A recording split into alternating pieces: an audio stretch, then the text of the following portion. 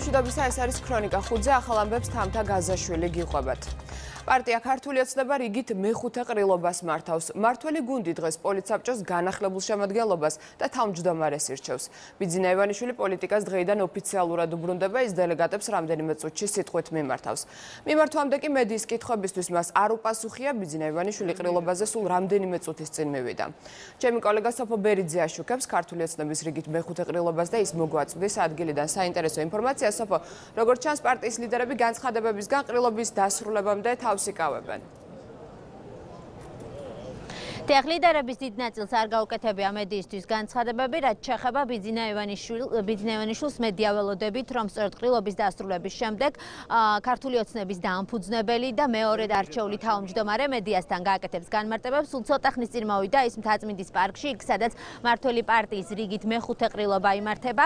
ქართული ოცნების რამდენიმე წევრი დახვდა ბიძინა ივანიშვილის შესასვლელთან და სწორედ ასეც ისფერი ხალიჩის გავლით პარტიულ ფერებში მოწყობილი აქ გარემო შევიდა ის დარბაზში, სადაც მას ელოდებოდნენ ქართული ოცნების სხვა წევრები, დელეგატები, ყრილობის მონაწილეები, დიპლომატიური კორპუსი, აღმასრულებელი ხელისუფლების წევრები. ივანიშვილამდე აქ მოვიდა ქართული ოცნების ამ დრომდე მოქმედი თავმჯდომარე, საქართველოს პრემიერ-მინისტრი გიორგი კვირიკაშვილი, მთავრობის წევრებთან ერთად აღმასრულებელი ხელისუფლება თითქმის სრული შემადგენლობით ესწრება ამ ყრილობას.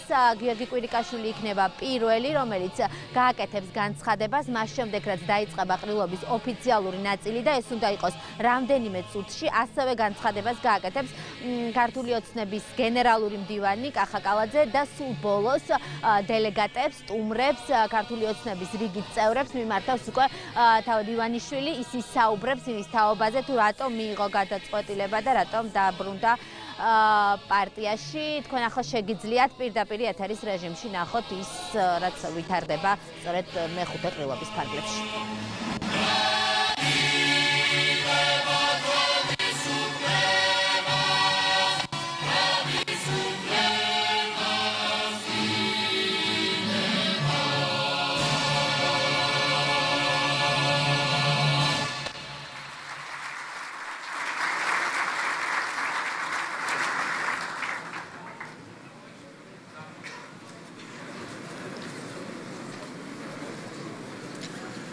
მოგესალმებით, პატივცემულო დელეგატებო, პარტიის წევრებო, მივესალმები დიპლომატიური კორპუსის წარმომადგენლებს და მოწვეულ სტუმრებს. მივესალმები ქართული ოცნების დამფუძნებელს, 2012 წლის გამარჯვების სულის ჩამდგმელს ბატონ ბიძინა ივანიშვილს.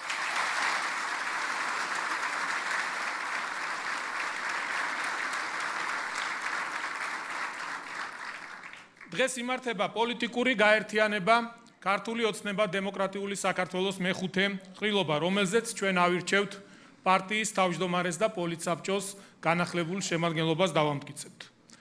მოგეხსენებათ, ჩვენ ვართ ძალა, რომელმაც 2012 წელს ბატონი ბიძინა ივანიშვილის თაოსნობით გარდამტეხი ცვლილება შეიტანა ქვეყნის განვითარებაში. მინდა მადლობა გადაუხადო თითოეულ თქვენგანს დღეს მობრძანებისთვის და ყრილობაში მონაწილეობის მიღებისთვის. მინდა მადლობა გადაუხადო ქართული ოცნების თითოეულ მხარდამჭერს, მთელ ქართულ საზოგადოებას, რომელიც არ შეეგუა უსამართლო რეჟიმს და ჩვენთან ერთად საერთო ძალისხმევით მოიპოვა ყველაზე ძვირფასი თავისუფლება. ამ სულისკვეთების, ამ შემართების და ადამიანური თავგანწირვის გარეშე შეუძლებელი იქნებოდა იმ დიდი გამარჯვებების მოპოვება, რომელსაც ჩვენ ყველამ ერთად მივაღწიეთ. ჩვენი პარტიის ისტორია ხანმოკლეა, მაგრამ მან უკვე ღირსშესანიშნავი კვალი დატოვა საქართველოს უახლეს ისტორიაში. ბიძინა ივანიშვილის მიერ დაფუძნებული პოლიტიკური გაერთიანების ირგვლივ მოხდა არადემოკრატიულ რეჟიმთან მებრძოლი მოქალაქეების კონსოლიდაცია. არჩევნების გზით ჩვენ ჩავანაცვლეთ საკუთარი მოსახლეობის წინააღმდეგ მიმართული ადამიანებზე კანონზე მოძალადე ხელისუფლება, ხელისუფლებით, რომლის მთავარი ღირებულებები ადამიანი და სამშობლოს სიყვარულია. ჩვენმა პარტიამ, ქართულმა ოცნებამ, ბიძინა ივანიშვილის თაოსნობით დააბრუნა ქვეყანა დემოკრატიისა და ევროპული ღირებულებების, სამართლის უზენაესობისა და კაცთმოყვარეობის გზაზე. ჩვენ შევძელით პრობლემების მნიშვნელოვანი ნაწილის დაძლევა, თუმცა, რა თქმა უნდა, კიდევ ბევრი საკითხი გადაჭრა არის საჭირო ჩვენი ქვეყნის და ხალხის კეთილდღეობის მისაღწევად.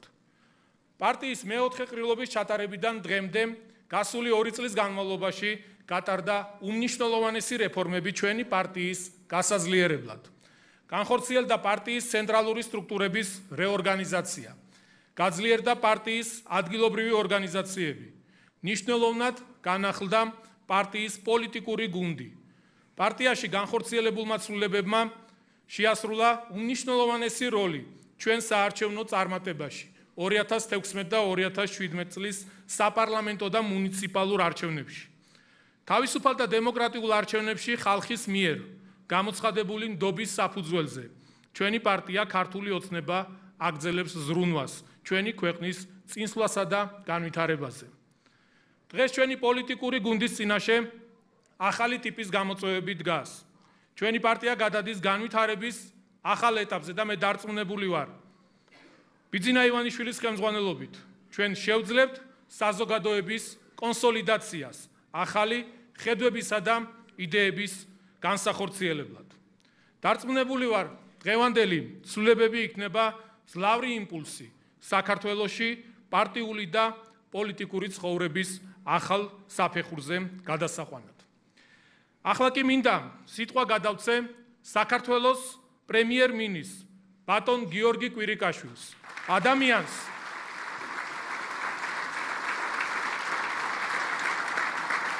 ადამიანს, რომელმაც ძალიან მნიშვნელოვან პერიოდში უხელმძღვანელა ჩვენს პოლიტიკურ გაერთიანებას. გთხოვთ ბატონო გიორგი.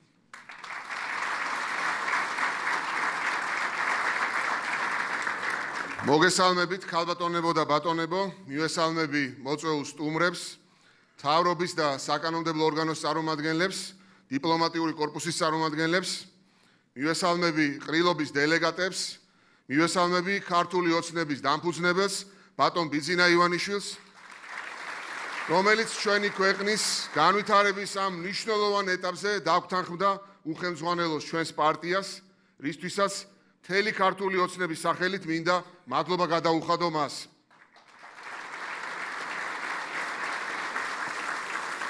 ჩვენ როგორც ხელისუფლებაში მყოფი მმართველი ძალა გრძნობთ განსაკუთრებულ პასუხისგებლობას ქვეყნის წინაშე და ვთვლით, რომ პარტია, რომელიც უმრავლესობით არის წარმოდგენილი სახელმწიფოს მართვის ყველა რგოლში, აღმასრულებელ, ადგილობრივ თუ საკანონმდებლო ხელისუფლებაში საჭიროებს მეტ სიმტკიცეს და ახლებურ მიდგომას. აუცილებელია პარტია ქართული ოცნება გრძელვადიანი პერსპექტივის მქონე ძლიერ ინსტიტუციად ჩამოყალიბდეს, რომელიც არჩევნებიდან არჩევნებამდე მთლიანი ციკლის განმავლობაში იმუშავებს სრული დატვირთვით და ორიენტირებული იქნება მუდმივ განვითარებაზე. ეს განსაკუთრებით მნიშვნელოვანია ახალი საკონსტიტუციო ცვლილებების გათვალისწინებით. ჩვენს პოლიტიკურ ძალას პარტია ქართული ოცნება დემოკრატიულ საქართველოს ხელისუფლებაში მოსვლის დღიდან დღემდე ძალიან ბევრი სირთულის გადალახვა მოუწია. ეს გზა არ იყო მარტივი. ჩვენი გუნდი ძიმე მემკვიდრეობას დიდ გამოწვევებს შეეჭიდა და ბევრი პრობლემის გადაჭრა შეძლო. თუმცა, რა თქმა უნდა, არავინ ფიქრობს, რომ ყველა სირთულე უკან მოვიტოვეთ და შეგვიძლია მშვიდად ვიყოთ. მეგობრებო, ერთი რამის თქმა დანამდვილებით შემიძლია, რომ თითოეულ ჩვენგანს შეგვიძლია ჩვენს ხალხს თამამად ჩავხედოთ თვალებში. რადგან ჩვენი ყოველი ნაბიჯი მხოლოდ მათთვის უკეთესი ცხოვრების შექმნას ემსახურება. ჩვენი გუნდის და პირადად ჩემი, როგორც პარტიის თავმჯდომარის და ქვეყნის პრემიერ-მინისტრის ყველა გადაწყვეტილება გუშინაც, დღესაც და ხვალაც ემსახურებოდა და მოემსახურება საქართველოს წინსვლას. 2012 წლიდან მოყოლებული ჩვენმა გუნდმა პირველ რიგში ბიძინა ივანიშვილის შემდეგ ირაკლი ღარიბაშვილის და 2016 წლიდან ჩემი მეთაურობით უმთავრეს პრიორიტეტად დავისახეთ ადამიანის ყველა ძირითადი უფლების დაცვა. სიტყვისა და გამოხატვის, არჩევანის თავისუფლება, სასამართლოსა და მედიის თავისუფლება, სიცოცხლისა და საკუთრების უფლება, დემოკრატიული სახელმწიფოს ამ ფუნდამენტური ღირებულებების განუხრელი დაცვა იყო და არის ჩვენი მმართველობის უმთავრესი მონაპოვარი. ჩვენი პრაგმატული და სწორი საგარეო პოლიტიკის შედეგად საქართველოში შეიქმნა უსაფრთხო და სტაბილური გარემო და დღეს ჩვენი ქვეყანა ყველაზე უფრო ახლოს არის ევროკავშირთან და ნატოსთან. ვიდრე ოდესმე ყოფილა. მიღწეული შედეგი ჩვენ დამატებით სტიმულს გვაძლევს, რომ კიდევ უფრო ამბიციური ვიყოთ ჩვენს სამომავლო გეგმებში. უკვე შემუშავებულია საქართველოს ევროკავშირში ინტეგრაციის საგზაო რუკის ახალი კონცეფცია, რომლის დევიზია მეტი ინტეგრაცია, მეტი შესაძლებლობებისთვის. ახალი კონცეფცია მიზნად ისახავს ევროკავშირთან თანამშრომლობის არსებული მექანიზმების, ასევე ასოცირების შესახებ შეთანხმების მიღმა შესაძლებლობების მაქსიმალურ გამოყენებას, რაც ხელს შეუწყობს საქართველოს მომზადებას ევროკავშირში შემდგომი ინტეგრაციისთვის. აუცილებლად მინდა გამოვყო ევროკავშირთან ვიზა ლიბერალიზაციის შეთანხმება, რომლის შედეგადაც დღეს საქართველოს მოქალაქეებს შეუძლიათ თავისუფალი მიმოსვლა ევროკავშირის ქვეყნებში. ეს მიმოსვლა ჩვენს ხალხს არაერთ შესაძლებლობას უჩენს, როგორც ევროპასთან კულტურული და ღირებულებითი სიახლოვის გასამყარებლად, ისე ეკონომიკური თვალსაზრისით. წარმატებით მიმდინარეობს ნატოსთან ინტეგრაციის პროცესი. როგორც იცით, ივლისში გაიმართება ნატოს ვარშავის სამიტი, რომელზეც დარწმუნებული ვარ, სათანადოდ იქნება ხაზგასმული საქართველოს ნატოსთან ურთიერთობის პროგრესი და რა თქმა უნდა, ეს შესაბამისად აისახება დეკლარაციებში. სულ უფრო მტკიცე ხდება ჩვენი ურთიერთობა მთავარ სტრატეგიულ პარტნიორთან, ამერიკის შეერთებულ შტატებთან. ჩვენ ამერიკელი მეგობრებისგან მტკიცე მხარდაჭერას ვიღებთ ყველა დონეზე. ქვეყნის სუვერენიტეტისა და ტერიტორიული მთლიანობის დაცვა ორი რეგიონის ოკუპაციის პირობებში ჩვენი უმთავრესი გამოწვევაა და ამ საკითხში საქართველოს სარგებლობს საერთაშორისო თანამეგობრობის სრული თანადგომით. საქართველოს ხელისუფლების მიერ წარმოებული პოლიტიკა აფხაზეთსა და ცხინვალის რეგიონთან დაკავშირებით, მათ შორის ახალი სამშვიდობო ინიციატივები, თამამად შეიძლება ითქვას, რომ დიდი საერთაშორისო მხარდაჭერით სარგებლობს. ჩვენი დასავლელი მეგობრები და სტრატეგიული პარტნიორები უმაღლესი საერთაშორისო ტრიბუნიდან ღიად და მტკიცედ უჭერენ მხარს საქართველოს სუვერენიტეტსა და ტერიტორიულ მთლიანობას. ისინი ასევე იზიარებენ და მხარს უჭერენ ჩვენი ხელისუფლების პოლიტიკას რუსეთთან მიმართებაში. არ არსებობს წინსვლა, განვითარება და პროგრესი მშვიდობისა და სტაბილურობის გარეშე. ამიტომ ჩვენი ხელისუფლების ერთ-ერთ უმთავრეს მიღწევად ქვეყანაში სწორედ მშვიდობისა და სტაბილურობის უზრუნველყოფას მივიჩნევ. რეგიონი, რომელშიც ჩვენ ცხოვრობთ, არის ერთდროულად შესაძლებლობებისა და გამოწვევის რეგიონი. ამიტომ პრაგმატული საგარეო პოლიტიკა ის უნიკალური ინსტრუმენტია, რომლითაც შესაძლებელია ერთი მხრივ არსებულ გამოწვევებთან გამკლავება და იმავდროულად ყველა იმ სიკეთით სარგებლობა, რომელიც ასე უხვადაა ჩვენს რეგიონში. ჩვენ აქტიურად მუშაობთ ქვეყნის ეკონომიკური გაძლიერების დღის წესრიგზე, ევროკავშირთან და ჩინეთთან თავისუფალი ვაჭრობის შეთანხმებების გაფორმების შედეგად საქართველოში წარმოებული პროდუქცია მსოფლიოს უმსხვილეს ბაზრებზე გავიდა. უპრეცედენტოდ დინამიურად ვითარდება ტურიზმი, რაც მნიშვნელოვნად უწყობს ხელს ქვეყნის ეკონომიკურ წინსვლას. ჩვენი მთავარი გამოწვევა დღეს სწორედ ეკონომიკის სწრაფი აღმავლობის მიღწევა გახლავთ. ამას ემსახურება ჩვენს მიერ დაწყებული დიდი ინფრასტრუქტურული პროექტები, რომლებითაც უნდა აღმოიფხვრას დედაქალაქსა და რეგიონებს შორის 10 წლეულების განმავლობაში ჩამოყალიბებული უთანაბრობა. ამას ისახავს მიზნად აგრეთვე ბიზნესისთვის საგადასახადო შეღავათების დაწესება, საბაზრო ეკონომიკას მორგებული თანამედროვე ცოდნით მოქალაქეების აღჭურვა და რა თქმა უნდა მოქნილი მმართველობის სისტემა. სწორედ ამ პროგრამით გაიმარჯვა ჩვენმა პარტიამ 2016 წლის საპარლამენტო და 2017 წლის ადგილობრივი თვითმმართველობის არჩევნებში და სწორედ ამაზეა ორიენტირებული ჩვენი გუნდის მუშაობა. ჩვენ ვიცით, რომ კიდევ მეტი ძალისხმევა და მეტი ტემპი გვჭირდება, რათა უფრო სწრაფად გამოვკლავდეთ იმ გამოწვევებს, რასაც უმუშევრობა ჰქვია. სიგარების დამარცხების ერთადერთი გზა ეს არის სამუშაო ადგილების შექმნა და ჩვენი მოქალაქეების დასაქმება. სამუშაო ადგილებს ბიზნესი ქმნის და ეს არის ამ პრობლემის გადაწყვეტა. ამიტომაც ჩემი мотивაციაა და ყველაფერს ვაკეთებთ იმისათვის, რომ ბიზნეს კონდეს ჯანსაღი, ხელსაყრელი და კონკურენტული უსაფრთხო და სტაბილური გარემო, რომ დამწყები ბიზნესი იყოს ახალისებული და ახალგაზრდებში ამაღლდეს სამეწარმეო სულისკვეთება. მე მჯერა, რომ თანამიმდევრული ნაბიჯებით და საერთო ძალისხმევით დაავზლებთ ჩვენს წინაშე მდგარ გამოწვევებს და ქვეყანა გააგრძელებს წინსვლას. მეგობრებო, დღეს ყრილობა ირჩევს პარტიის ახალ თავმჯდომარეს, ბატონი ბიძინა ივანიშვილის ავტორიტეტისა და მისდამი ხალხის ნდობის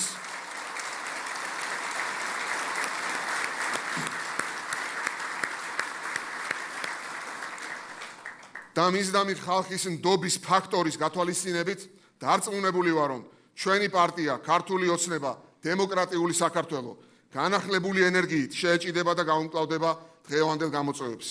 მინდა წარმატება ვუსურვო ბატონ ბიძინას და ქართული ოცნების თითოეულ წევრს იმ დიდ საქმეში, რასაც ქვეყნისა და ხალხის სამსახური ჰქვია. გმადლობთ ყურადღებისთვის.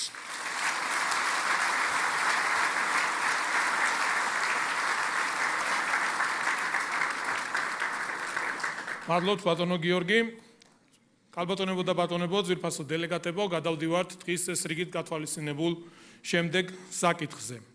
პარტიის პოლიტიკური საბჭოს განახლებული შემადგენლობის დამტკიცება. პოლიტსაბჭოს განახლებას აქვს უდიდესი მნიშვნელობა პარტიაში რეფორმების ახალი ტალღის განსახორციელებლად. როგორც საზოგადოებისთვის უკვე ცნობილია, პოლიტიკურ საბჭოს გადაწყვეტილებით ყრილობის წინაშე დასამტკიცებლად წარმოდგენილია პოლიტიკური საბჭოს შემდეგი შემადგენლობა.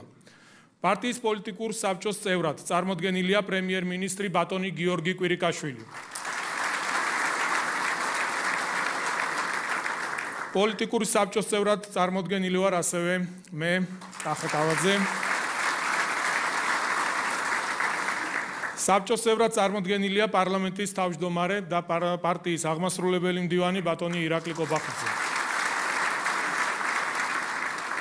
პოლიტსაბჭოს წევრობის კანდიდატია კალბატონი თამარ ჩუგოშვილი, პარლამენტის თავმჯდომარის პირველი მოადგილე.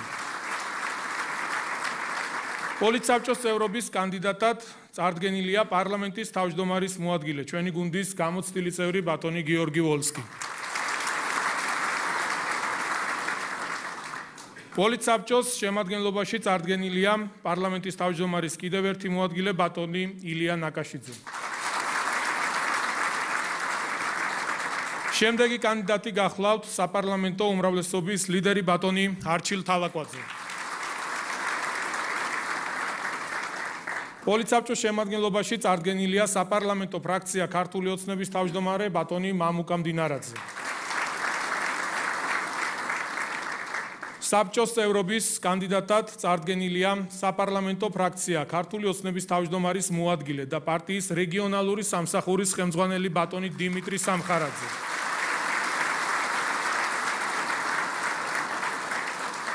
პოლიტსაბჭოს წევრად წარდგენილია ბატონი ირაკლი ტრიპოლსკი, საპარლამენტო ფრაქცია ქართული ოცნების თავმჯდომარის მოადგილე. შემდეგი კანდიდატი გახლავთ ფრაქცია ქართული ოცნება ძლიერი საქართველოსთვის თავმჯდომარე ბატონი ბიძინა გეგიძე. ქართული ოცნების პოლიტიკური საბჭოს წევრად წარდგენილია რეგიონული განვითარებისა და ინფრასტრუქტურის მინისტრი ქალბატონი მაია ცკიტიშვილი.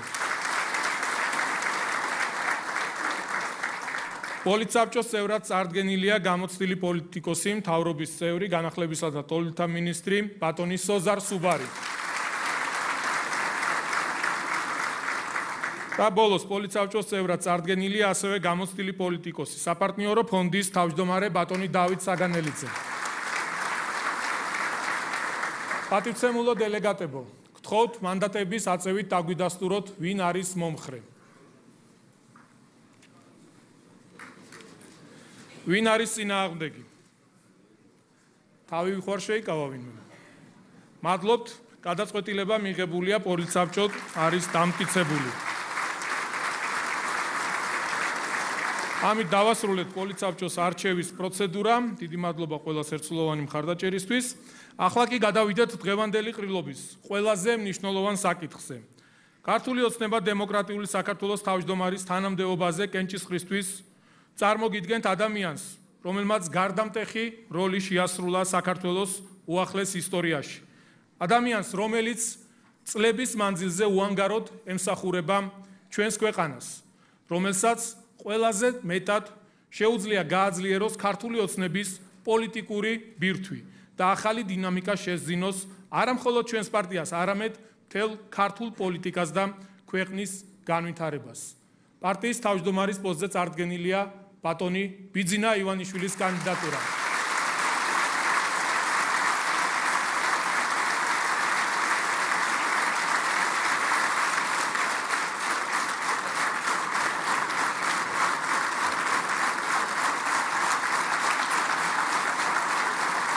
პატივცემულო დელეგატებო,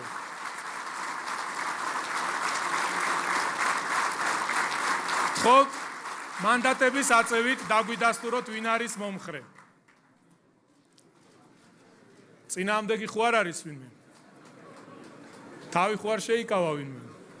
ძალიან დიდი მადლობა. გილოცავთ, გადაწყვეტილება მიღებულია.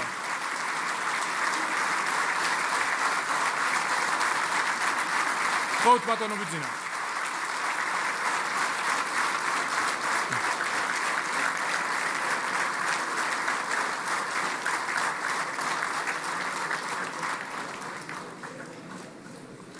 მოგესალმებით ყველას. მაინც მომიწია.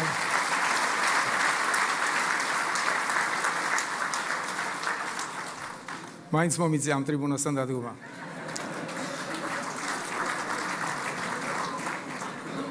დიახ, მომიწია იმ თანმიმდევრობის დარღვევა, რომლის შესახებაც პოლიტიკაში შემოსვლისთანავე განვაცხადე. მაგრამ როცა შენს ხალხზე ქვეყანაზეა ლაპარაკი და ვითარება გადაწყვეტილების შეცვლას ითხოვს, გაჯიუტება საკუთარ თავთან არასწორია.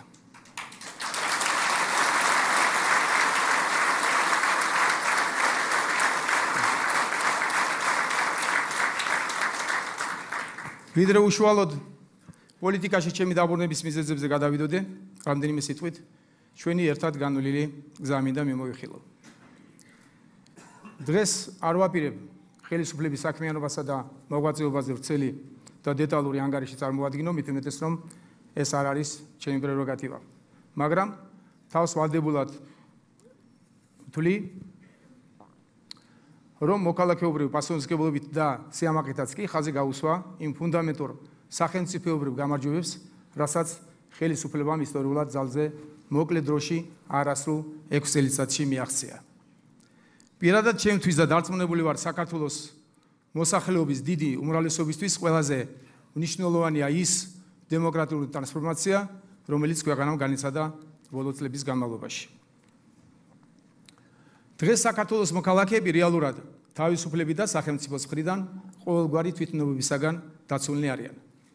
შეგახსენებთ, რომ დამოუკიდებლობის მოპოვების შემდეგ სწორედ ეს იყო ჩვენი ხალხის ერთ-ერთი მთავარი ეროვნული ამოცანა. ისინი დემოკრატიული გზით ირჩევენ დღეს ხელისუფლებას და თავადვე ანიჭებენ მას სახელმწიფოს მართვის ლეგიტიმაციას. დღეს ჩვენ გვყავს არა არჩევნების გაყალბებით, დაშინებითა და ძალადობით მოსული, არამედ ხალხის ნდობის საფუძველზე შერჩეული ცხადი არაუნაკლო, მაგრამ რაც მთავარია ადამიანზე, როგორც მთავარ ღირებულებაზე ორიენტირებული ხელისუფლება. ამის თვალსაჩინო მაგალითი სხვას ყველაფერს რომ თავი დავანებოთ, საყოველთაო ჯანდაცვის ხელმისაწვდომობის უზრუნველყოფა წარმოადგენს. დღეს სრულად დაცული და ხელშეუხებელია ერთ-ერთი მთავარი სოციალური ინსტიტუტი, ადამიანის თავისუფალი განვითარების ძირითადი საფუძველი, კერძო საკუთრება, რომელიც წინა ხელისუფლების დროს ფეხქვეშ გათელილი და განადგურებული იყო.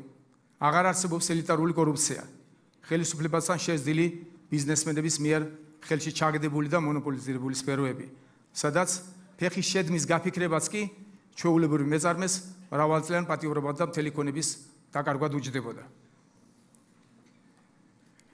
სრული პასუხისმგებლობით ვაცხადებ, რომ დღეს ისე როგორც არასდროს საქართველოს ისტორიაში თავისუფალი და დაცულია ბიზნესი. ქვეყანაში დოვლათის შექმნის და კეთილდღეობის მთავარი საფუძველი, რაც შემთთვის უდიდესი ბედნიერებაა.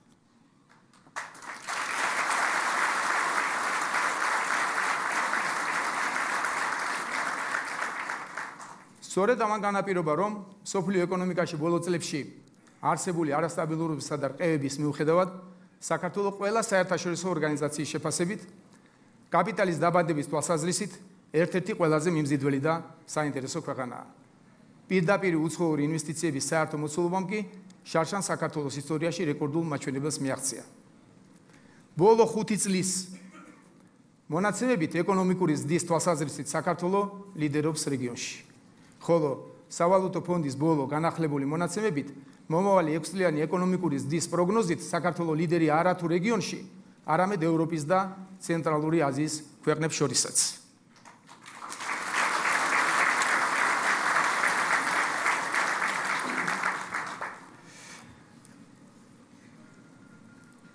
ხელშესახები პროგრესი გვაქვს სასამართლოს დამოუკიდებლობისა და სამართალდაცავი ორგანოების დეპოლიტიზების კუთხით. რადიკალური გარდატეხას მივახციეთ პენტენციალურ სისტემაში ადამიანის უფლებათა დაცვის მიმართულებით. წარმატებით დავასრულეთ საკონსტიტუციო რეფორმის რთული და წინააღმდეგობით აღსავსე პროცესი და იმ კონსტიტუციის ნაცვლად, რომელიც ფორმალურად ამართლებდა ერთი ადამიანის მარადიულ მმართველობას, მივიღეთ ხალხის მმართველობაზე ორიენტირებული ევროპული სტანდარტის ძირითადი კანონი.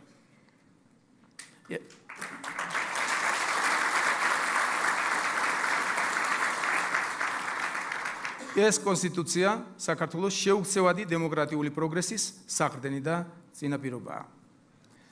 თვალშიშაცემია წინსვლა საგარეო მიმართულებით. არასოდეს საქართველო ისე დაახლოებული არ ყოფილა ევროპასთან და ნატოსთან, როგორც ამჟამად. ჩვენ ერთიანი ევროპული ოჯახის ასოცირებული წევრები ვართ და ეს ფაქტი უკვე იურიდიულადაც დადასტურებულია. ამოქმედებულია ევროპასთან თავისუფალი ვაჭრობის და უვიზო მიმოსვლის რეჟიმი, რომლითაც უამრავმა ადამიანმა ისარგებლა.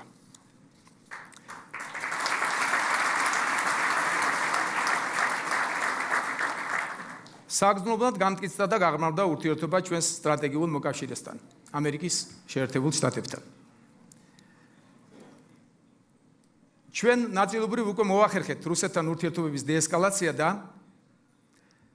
ვიმედოვნებთ, რომ საერთაშორისო პარტნიორების დახმარებით შესაძლებელი გახდება ურთიერთმოსმენისა და დიალოგის რეჟიმზე გადასვლა, რაც ჩვენი სახელმწიფოებრივი ამოცანების ნაბიჯ-ნაბიჯ მიღწევის პერსპექტივებს შექმნის. და ბოლოს უკანასკნელი ათწლეულების განმავლობაში ყველაზე ცვალებად, არაპროგნოზირებად ტერორიზმსა და გლობალურ სამხედრო კონფლიქტის საშიშროების წინაშე მდგარი მსოფლიოს პირობებში, როცა არნახულად მაღალია გეოპოლიტიკური და გეოეკონომიკური ინტერესების დაპირისპირების ხარისხი, ჩვენ შევძელით საქართველოს მოქალაქეობისთვის უსაფრთხოებისა და მშვიდობის უზრუნველყოფა. ჩვენ შევძელით სტაბილურობის შენარჩუნება.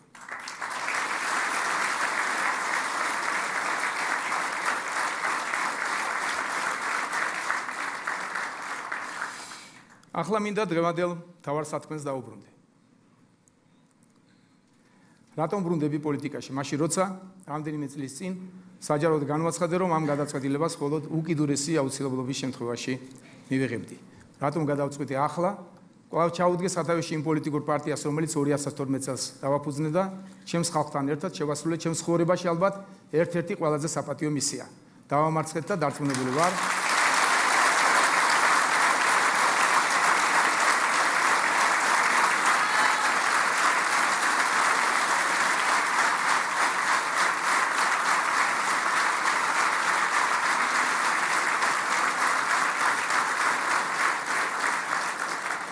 საპატიო მისია იგულისხმება დავამარცხეთ და დარწმუნებული ვარ ქვეყნის მართვას საბოლოოდ ჩამოვაშორეთ მოძალადე და ხალხის ჩაგვრელი ხელისუფლება.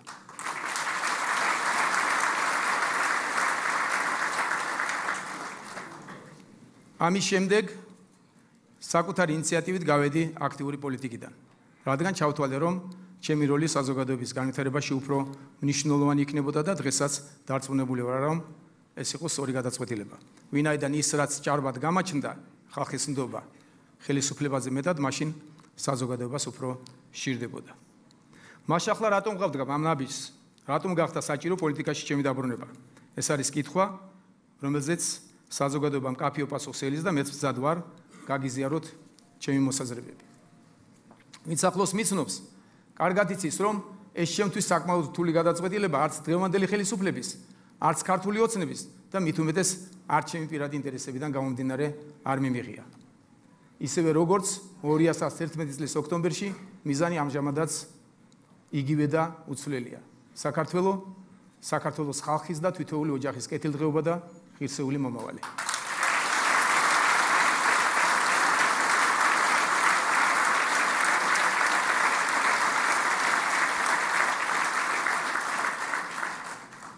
ამიტომ ახლა სწორედ ჩემს ხალხს მინდა მიმართო.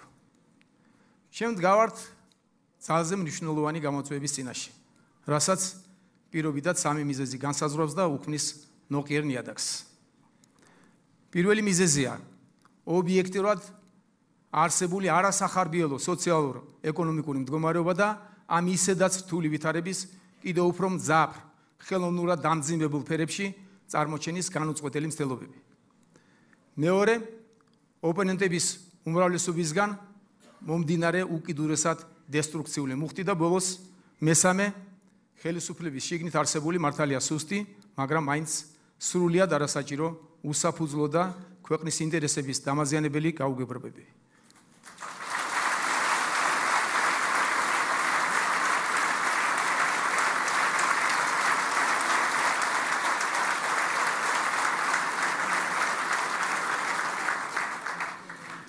უფრო დეტალურად შევჩერდეთ თითოეულ მათგანზე. ზედმიწვენით კარგად ვიცი, რა სირთულეების წინაშეა დღეს რიგითი მოქალაქე. ჩვენ ხომ ჯერ კიდევ ვერ დავახციეთ თავი იმ ეკონომიკურ სიდუხჭირეს, რომელშიც დამოუკიდებლობის გარიჟრაზე განვითარებული, მათ შორის სისხლიანი კატაკლიზმების შედეგად აღმოჩნდით.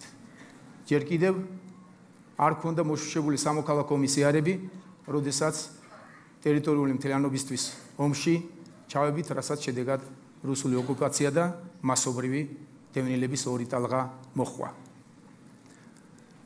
სწორედაც რომ თანამედროვე სახელმწიფო მართვის ტრადიციის არქონის კვალდაკვალ დაწყებულმა ქაოსმა უმძიმესი სოციალურ-ეკონომიკური ვარდნა გამოიწვია ქვეყანაში და სიღარიბე მასობრივ მოვლენად აქცია. დღემდე მწვავეა უმუშევრობის, ხოლო დასაქმებულთათვის არასაკმარისი ხელფასის, აგრეთვე პენსიების პრობლემა. სამწუხაროდ ძვირდება ცხოვრება. ადრეს მithქვამს და ახლაც ვიმეორებ, რომ დღევანდელ საქართველოს პოლიტიკურ პრობლემებს მნიშვნელოვან ნაწილად ქმნის ის, რომ ერთის მხრივ გვაქვს თითქმის ევროპული ხარისხის დემოკრატია, რასაც მეორე მხრივ ბევრად ჩამორჩება ეკონომიკური განვითარების დონე. დემოკრატიისა და ეკონომიკის დონეებს შორის ასეთი დისპროპორცია იმდენად უნიკალური მოვლენაა, ძნელად თუ მოიძებნება რომელიმე სხვა ქვეყანა, სადაც ანალოგიური მდგომარეობაა. ტრადიციულ დემოკრატიებში ეკონომიკა და თავისუფლებები, როგორც წესი, ერთმანეთს ზრდიდნენ და ავსებდნენ. ამ დისპროპორციის, ამ დისჰარმონიის აღმოფხვრა თანამედროვე საქართველოს უმთავრესი გამოწვევა და ამ გზაზე, როგორც თუ ლამოცანადაც არ უნდა ჩანდეს ეს, ჩვენ არჩევანი დემოკრატიის სასარგებლოდ გავაკეთეთ და გადაჭრით თქვით, რომ ეკონომიკა უნდა დავაწიოთ დემოკრატიას და არა პირიქით.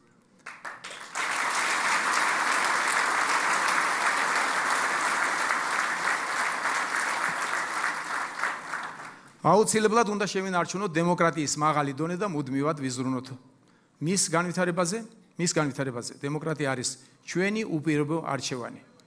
თუმცა სწორედ ამ არჩევნისადმი ერთგულება გარკვეულწილად ზრდის ქვეყანაში პოლიტიკურ რისკებს, რადგან ავანტურისტული ჯგუფები დესტრუქციული ქმედებებით იბრძვიან ძალაუფლებისათვის.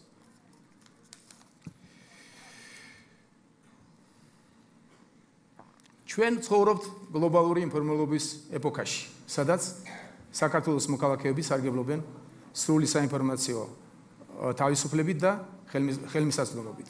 ისინი ამავე დროს უვიზოდ მოგზაურობენ ევროპის და მსოფლიოს მაღალგანვითარებულ ქვეყნებში და თვალნათლივ ხედავენ იქაური და აქაური ცხოვრების დონის შორის არსებულ უზარმაზარ ეკონომიკურ და სოციალურ კონტრასტს. განვითარებული ქვეყნების მთლიანი შიდა პროდუქტი ხშირად ერთსულ მოსახლეზე წარმოებული ხშირად 5-ჯერ და 10-ჯერ აღემატება ჩვენსას. ასე დროს ცხადია ბუნებრივად ჩნდება სურვილი, რომ საქართველოში ცხოვრების დონე ევროპულს გაუტოლდეს და ეს დაუყოვნებლივ ან მაქსიმალურად მოკლე დროში მოხდეს. არაფერი უცნაური და გაუგებარი იმაში, რომ ხალხს უკეთესად ცხოვრება სურს, არაფერი ამაში გაუგებარი, მაგრამ უცნაური და გაუგებარი ისაა, რომ საქართველოში თითქმის ვერ ვნახავთ პოლიტიკოსს და ექსპერტს, ვინც სიმართლეს ეტყოდა და გასაგება დაუხსნიდა ადამიანებს, რომ ევროპას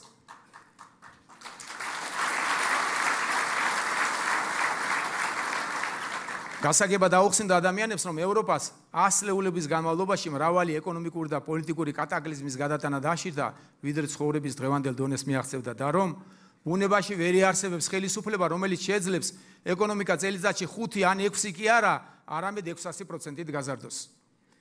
მედიის თავისუფლების ხარისხის კვეთმა ზრდამ, რაც ჩვენი ხალხის განსაკუთრებული მონაპოვარი და გადაჭარბების გარეშე შეიძლება ითქვას, რომ უშუალოდ არსებული ხელისუფლების დამსახურებაა, უამრავ სიკეთესთან ერთად განაპირობა სიცრუისა და პროპაგანდის მანქანის ძალიან დიდი სიმძლავრით ამუშავება.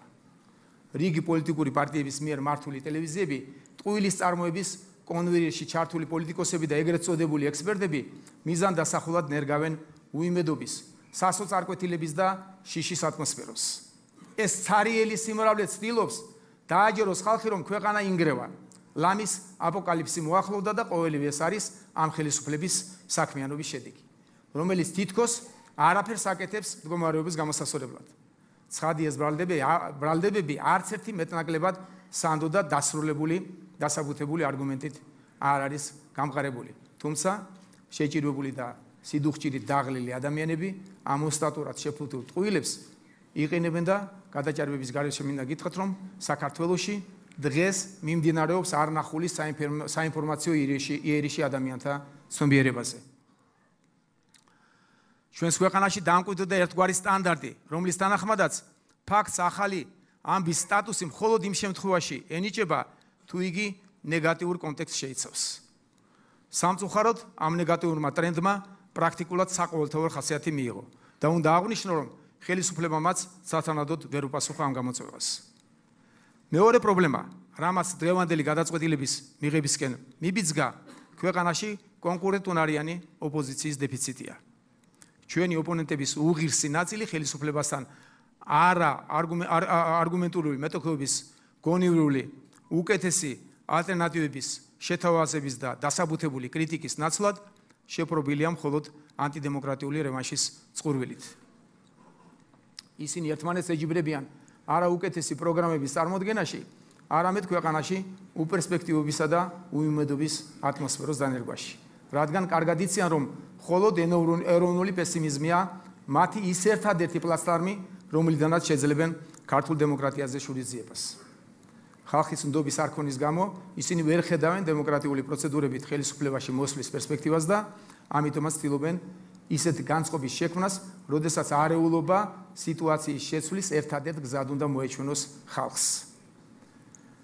ჩემთვის სრულიად ნათელია, რომ სწორედ ამ და ქვეყნის წინაშე არსებული სხვა მრავალი გამოწვევის ფონზე ხელისუფლების შიგნით დაიწყო გარკვეული დაპირისპირება.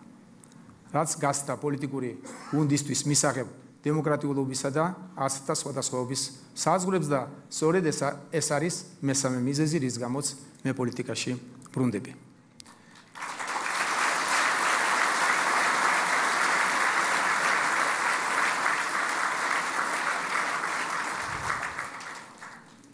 გიცეთ ვჯერა, რომ ჩვენ არ გვაქვს უფლება ფუჭკინკლაობაში, თუნდაც უმნიშვნელო დრო ენერგია და რესურსი დავხარჯოთ.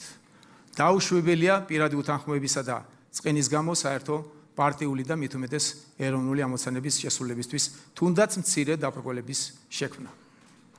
მე ვიგრძენი, რომ ჩემს მიერ შექმნილი პარტია ქართული ოცნება დემოკრატიული საქართველო, რომლის იდეოლოგიური მდგრადობა მის სახალხოებაშია, ამ პროცესების გაღრმავების შემთხვევაში დაშორდებოდა ხალხს.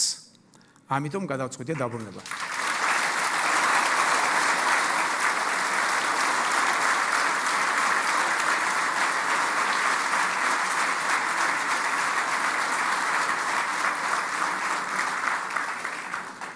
ამიტომ გადავწყვიტე დაბრუნება, დიახ, მეორედ შემოსვლა საჯარო პოლიტიკაში.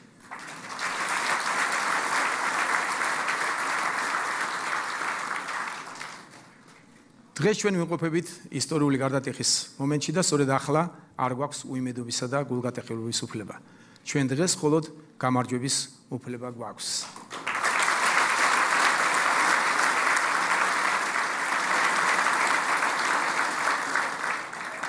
მიუხედავად ჩვენი ქვეყნის მიმართ არსებული გულწრფელი მხარდაჭერისა, დემოკრატიის არარსებობის პირობებში არც ერთი ევროპული სახელმწიფო არ მიგვიჩნევდა სრულფასოვან თანასწორ პარტნიორად. დემოკრატიის გარეშე ჩვენ განწირულნი ვიყავით, რომ საქართველოსა და ევროპას შორის დისტანცია შემცირების ნაცვლად კიდევ უფრო გაიზრდებოდა. დემოკრატიის გარეშე ჩვენ ვერასოდეს გავხდებოდით ევროპული ოჯახის წევრი, ევროპული ოჯახის წევრი. 6 წლის წინ ქართველმა ხალხმა დაძლია უმედობა და გულგატეხილება და თავისი ბედისერა შეცვალა, ირწმუნა ჩვენი პოლიტიკური ძალის და მოიპოვა დემოკრატია. ჩვენ დემოკრატია არც მემკვიდრეობით მიგვიღია და არც ვინმეს კეთილინებით უბოძებია ზემოდან. ჩვენი სამკვდრო სასიცოცხლო ბრძოლით ხელიდან გამოვგლიჯეთ რეჟიმს.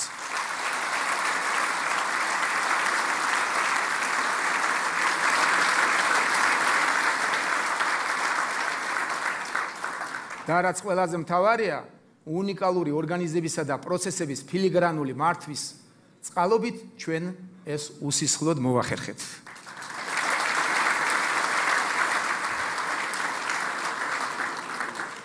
სწორედ ამით დავამტკიცეთ, რომ ევროპულობა ჩვენი ცივილიზაციური არჩევანია. ზედმეტი თავდავლობის გარეშე ვიტყვი. ქართულმა ოცნებამ დემოკრატიას შეუქცევადობის პირველი მძლავრი იმპულსი მისცა და ამით გაუხსნა საქართველოს ევროპის კარი.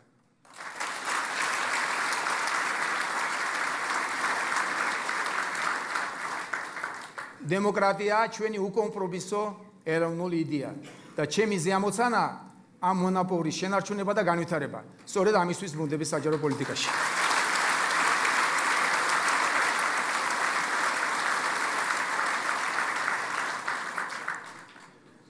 სრულიად გამჭირედად მომავალში ჩვენ ღირსეულად დავიმკვიდრებთ თავს ევროპულ ოჯახში.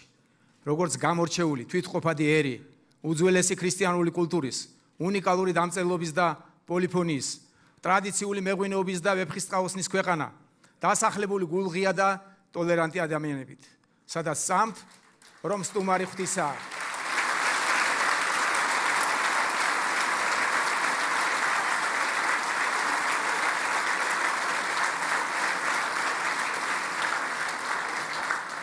სტუმარ მასპინძლობა ჩვენი ეროვნული იდენტობის ნაწილია და ძალიან მალე ეს გამორჩეული თვისება, მე ვიტყოდი ჩვენი საწყისი უპირატესობა სწრაფი განვითარების და კეთილდღეობის წყაროდ უნდა გადაიქცეს, როგორც მთლიანად ქვეყნისთვის, ისე ათასობით ქართული ოჯახისთვის.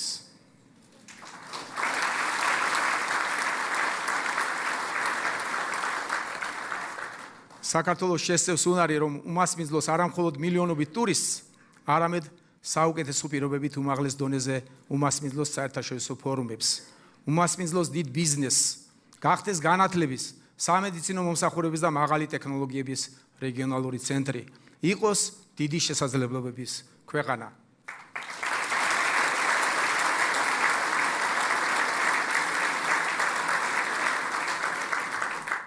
საჭიროა მხოლოდ მიზანდაზახულობა, წმენა და შრომა.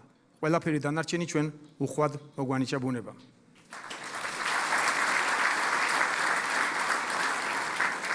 ხელისუფლების ვალდებულებაა, რომ უზრუნველყოს მშვიდობა, შეინარჩუნოს სტაბილური უსაფრთხო და კონკურენტუნარიანი გარემო თითოეული მოქალაქისათვის. მე მწამს საქართველოს მჯერა ჩვენი განსაკუთრებულობის, მჯერა ჩვენი ევროპული პერსპექტივის და ზუსტად ვიცი, რომ აუცილებლად დავიბრუნებთ ჩვენს აფხაზს და ოს ძმებს და რომ უდიდესი წარსულის ხალხს გვექნება ღირსეული მომავალი.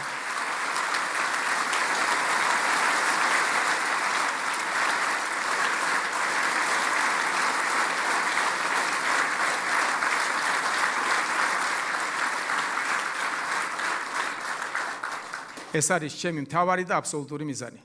ამ საქმეს ბოლომდე მივიყვანთ და გავიმარჯვებთ.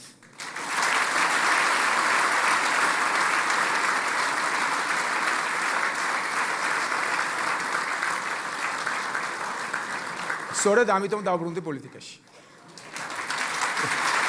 დიდი მადლობა. დიდი მადლობა. დიდი მადლობა.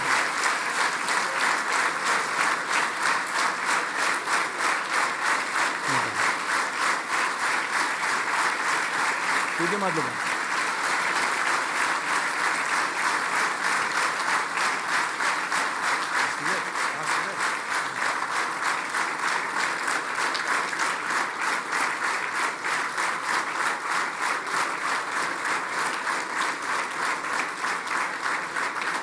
ქალბატონებო და ბატონებო, ძვირფასო დელეგატებო, მოწვეულო სტუმრებო, მადლობას მოგახსენებთ ყრილობაში მონაწილეობის მიღებისათვის, ყრილობას დახურულად ვაცხადებთ. მადლობა.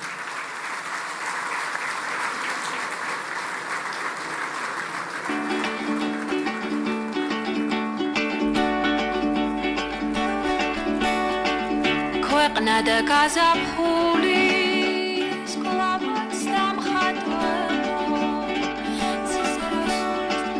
ქვეყნა და გაზაფხული სკლავაც დამხატველო ცისერასულის თქმა ხარ რაქარის მოდი ალვის ხებს წელზე მოეხვი ჩემი საქართველო აქ არის ჩემო სიამაყე ჩემო სადარდელო ჩემი საქართველო აქ არის მეც აქ ჩემი ღამე ულაგავათენო ჩემი საქართველო აქ არის ლაღის სარბიელი ლაღი მცადამდელო ლაღი მიმოქცევა წაშორი ახალ თაობათა მოსვლას ანადრელო შენ ხარ შუქი ჩემი ჭაღარი ჩემო სიამაყე ჩემო სადარადეო ჩემი საქართველო აქ არის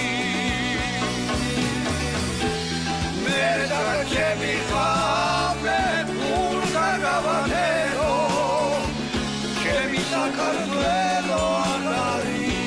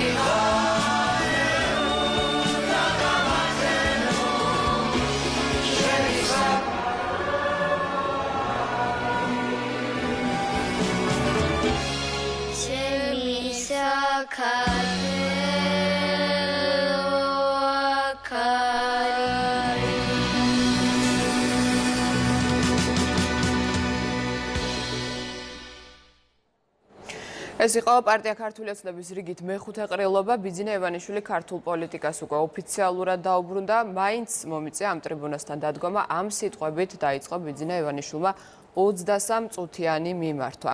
მან ხელისუფლების მიღწევებზე საუბრით გააგრძელა მიმართვა, არა უნაკლო, თუმცა ადამიანზე ორიენტირებული მთავრობა, სწორედ ამ სიტყვებით დაახასიათა მან საკუთარი გუნდი.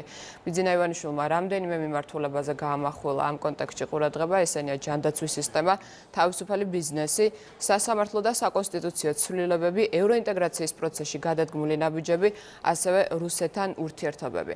ამის შემდეგ ბიძინა ივანიშვილმა უკვე განმარტა მისი პოლიტიკაში დაბრუნების მიზეზები და გამოწვევად დაასახელა სამი მიმართულება. პირველი ეს არის არასახარბიელო სოციალური ეკონომიკური მდგომარეობა და ამის უფრო მწვავე წარმოჩენის მცდელობა, ეს არის ბიძინა ივანიშვილის სიტყვები. მეორე მიზეზად პოლიტიკაში დაბრუნების მან დაასახელა დესტრუქციული დამოკიდებულება ოპონენტების და მესამე არის ხელისუფლების შიგნით ქვეყნისათვის დამაზიანებელი გაუგებრობები. ეს არის მთავარი გაგზავნილები ბიძინა ივანიშვილის მხრიდან. მისი მიმართვა გაგრძელდა 23 წუთს. დღესვე პარტია ქართულმა ოცნებამ აირჩია პოლიტსაბჭოს ახალი შემადგენლობა, რაც სიახლე მაყურებლისთვის არ ყოფილა.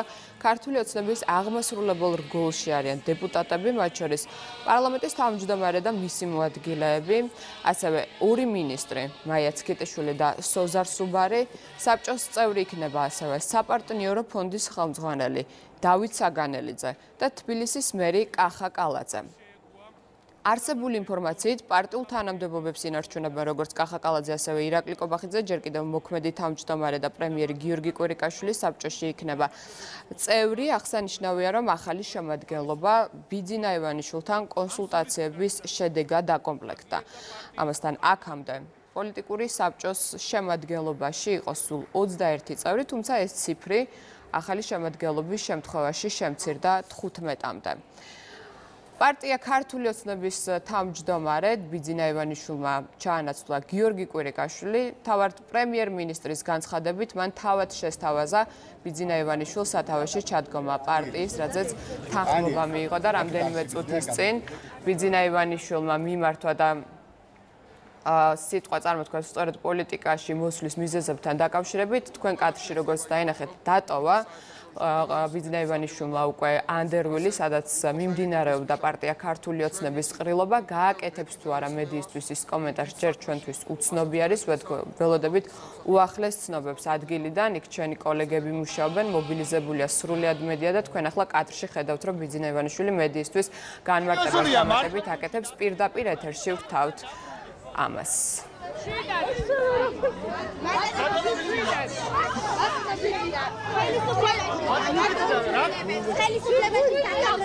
მარგით რა მართვა სათითაო დავსვა არი მართვა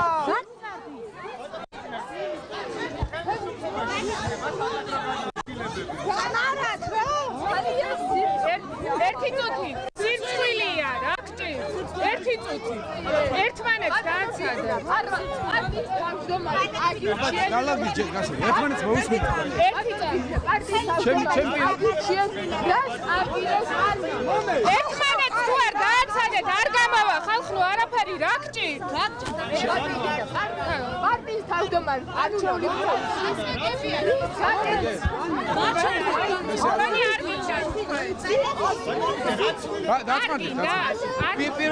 ხელისუფლებაში საკადრო ცვლილებები ჩაიწიეთ რა, ყველა ჩაიწიეთ აბსოლუტურად რა. პირველი პრესკონფერენცია ჩავატარეთ. ერთმანეთს არ უსმენდით მაშინას და ეხლაც არ უსმენთ, დაწმარდით. მოусმინეთ ერთმანეთს. ხელისუფლებაში საკადრო ცვლილებები თუ გინდათ უპასუხო ესეთ მაურში? გინდათ ესეთ მაურში უპასუხო? გამახსენეთ წარსული გამახსენეთ. თუ არ გაიწევ, ვერ დავიწყეთ. აი ეგრე.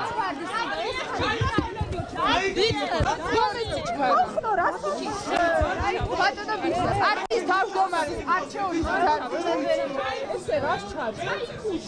ის სერიოზული კაცია, აი გავუჯერ. ხელისუფლებაში საკადრო ცვლილებები თუ არის მოსალოდნელი ბატონო ბიძინა? რომ გითხრათ, რის გაკეთებას აპირებთ თავმჯდომარის თანამდებობაზე? ხელისუფლებაში საკადრო ცვლილებებს უნდა ველოდოთ?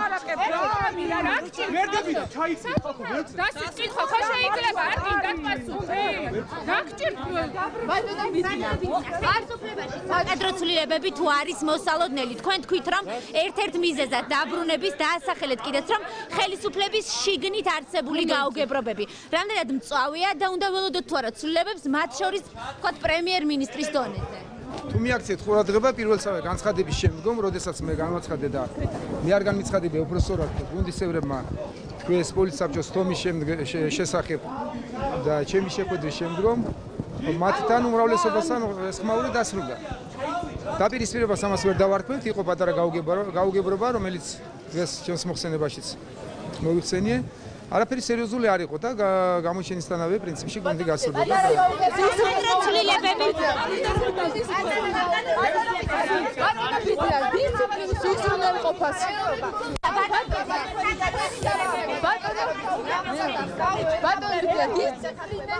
დისციპლინის უზრუნველყოფას თუ აპირებთ ვინაიდან საკანონმდებლო ორგანო ყურადღებით რა თქმა უნდა უყურებდი გუნდის მუშაობას. ადრე შემთავაზა რამდენჯერმე, ეხლა ვნახე რომ დრო იყო რომ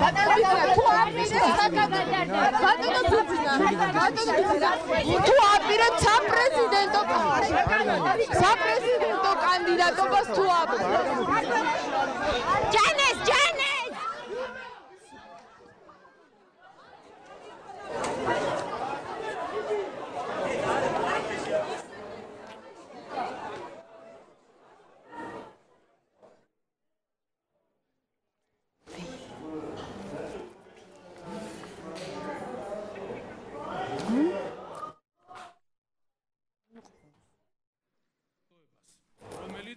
არ შეეგუა უსამართლო მებრძოლი მოქალაქეების კონსოლიდაცია. თქვენ ახლა მოისმინეთ ბიძინა ივანიშვილის პირველი კომენტარი, რომელიც მან მედიასთან გააკეთა, მას შემდეგ რაც ქართული ოცნების ყრილობა დატოვა, როგორც მან აღნიშნა, გაუგებრობები, რომელიც ერთ-ერთი მიზეზი გახდა მისი პოლიტიკაში დაბრუნების, არ იყო სერიოზული. პატარა გაუგებრობები უწოდა მან ამ ყველაფერს. ახლა სტუმართან უნდა გავაგრძოთ საუბარი. დავით მათიკაშვილი გვერდდება ქრონიკის ეთერში და სწორედ ის უპასუხებს ჩვენს კითხვებს. მოგესალმებით ბატონო დავით, მადლობა რომ მონაწილეობთ გადაცემაში. პირველ რიგში რა ეტაპი იწყება მართლ გუნდში დღეს დღევანდელი ყრილობის შემდეგ, მას შემდეგ რაც უკვე პარტიას ოფიციალური თანამდებობით ჩაუდგა სათავეში ბიძინა ივანიშვილი. თამთა მოგესალმებით, მივესალმებით ჩვენს ტელემაყურებელს. ეს ძალიან მნიშვნელოვანი ფორუმი გაიმართა თაწმინდაზე. მეხუთე ყრილობა შედგა პოლიტიკური გაერთიანება ქართული ოცნება დემოკრატიული საქართველოსი, სადაც ორი ძალიან მნიშვნელოვანი რამ მოხდა. ერთი რომ აქტიურ პოლიტიკაში დაბრუნდა ამ პარტიის დამაარსებელი ბატონი ბიძინა ივანიშვილი და მეორე მნიშვნელოვანი ფაქტი ეს არის პოლიტსაბჭოს განახლებული შემადგენლობის დამტკიცება. ბატონმა ბიძინამ ძალიან მნიშვნელოვანი აქცენტები გააკეთა შესაბამის გამოსვლაში ყრილობაზე, სწორედ მიუთითა ის გარემოებები, რის გამოც ბატონი ბიძინა დაბრუნდა აქტიურ პოლიტიკაში და აბსოლუტურად ისეთი მიმართულებები დასახა, რაზედაც ღმად მჯერა, ღმად მწამს, რომ ამ მიზნებს აუცილებლად განახორციელებს ჩვენი პარტია. ეს არის კარგი და დადებითი ფაქტი არა მხოლოდ პარტიისთვის, არამედ სრულიად საქართველოსთვის. რამე თუ მჯერა, რომ გაძლიერდება არა მარტო ქართული ოცნება, ბიძინა ივანიშვილის დაბრუნებით გაძლიერდება სრულიად საქართველო. ბატონო დავით, თქვენი აზრით ეს არის თუ არა დასაწყისი საკადრო გადაწყვეტილებები, სან გაქვთ თუ არა ამის შესახებ ინფორმაცია მთავრობის დონეზეც? იმიტომ რომ პრობლემები, რომელიც დასახელდა მათ შორის ეკონომიკურ-სოციალური, აღმასრულებელ ხელისუფლებაში განხორციელებული ცვლილებების გარეშე ალბათ რთული იქნება ამ პრობლემის მოგვარება. არის თუ არა ეს დასაწყისი საკადრო ცვლილებების? და რა მასშტაბზე შეიძლება ვისაუბროთ? ცხადია რომ რაღაც განახლებული რეფორმატორული მიმართულებები მოსალოდნელია პარტია ქართულ ოცნებაში. ამ ეტაპზე ჩვენ გაგვიჭირდება კონკრეტულ, ასე ვთქვათ, რეფორმებზე საუბარი, ის თუ რა განხორციელდება უახლოეს მომავალში, მაგრამ თუ კი ასეთი რამ მოხდება, ეს ნამდვილად ასე ვთქვათ, მოსალოდნელი ფაქტია, რადგანაც ბატონი ბიძინას დაბრუნება მთლიანად პარტიის, ასე ვთქვათ, გაძლიერებით, მისი განახლებით აუცილებლად დასრულდება და დასრულდება აუცილებლად იმით, რომ გაძლიერდება არა მხოლოდ ჩვენი პარტია, როგორც ეს მოგახსენეთ, გაძლიერდება სრულიად საქართველო. ერთ ადგილას გაჩერება თამთა არ არის კარგი, განვითარებაში არის ჭეშმარიტება, მოძრაობაშია ჭეშმარიტება, შესაბამისად არ არის გასაკვირი ის, რომ გარკვეულ პერიოდულად, გარკვეულ პერიოდში მათ შორის პოლიტიკურ გაერთიანება ქართულ ოცნება დემოკრატიულ საქართველოშიც შესაძლებელია განხორციელდეს რეფორმები და ამ რეფორმების შედეგად კიდევ უფრო მეტად ძლიერი პარტია, კიდევ უფრო მეტად ძლიერი საქართველო იქნება ის მომავალი, რისკენაც ჩვენ ყველანი ერთად მივდივართ. ცვლილებები მოსალოდნელია, თუმცა რა მასშტაბის შესაძლოა ველოდოთ თუნდაც პრემიერ-მინისტრის ცვლილებას? მე ამაზე ვერ ვისაუბრებ, თამთა მე არ გონია რომ ამ მასშტაბის ცვლილებებზე იყოს საუბარი. ეს არის მომავლის საკითხი. დღეს ჩვენ ნამდვილად ვერ გავაკეთებთ ისეთ ანალიზს, რომ რაღაც კონკრეტულ ცვლილებაზე ვისაუბროთ. საქართველოს ყავს ძალიან წარმატებული პრემიერ-მინისტრი, საქართველოს მთავრობამ ძალიან ბევრ წარმატებას მიაღწია მისი მოღვაწეობის პერიოდში. ეს არაერთ საკითხზე აისახა და ჩვენი საერთაშორისო მეგობრებიც სწორედ ამას მეტყველებენ, ისე რომ ქვეყანას ევროპული ტიპის პრემიერი მართავს. შესაბამისად მე არ მგონია რომ აქ მთავრობის ხელმძღვანელის დონეზე იყოს ასე ვთქვათ საკითხი ცვლილების, რა თქმა უნდა, ალბათ ეს ასე არ იქნება. ყველა სხვა დანარჩენი რეფორმა, რაც შეიძლება იყოს განხორციელებული პარტიის წიაღში, ეს არის მომავლის საკითხი და ჩვენ უნდა დაველოდოთ მოვლენების განვითარება. განვითარებას. პირველ მიზეზად ბიძინა ივანიშვილმა პოლიტიკაში დაბრუნების დაასახელა სოციალურ-ეკონომიკური მდგომარეობა, რომელიც არსებობს ქვეყანაში.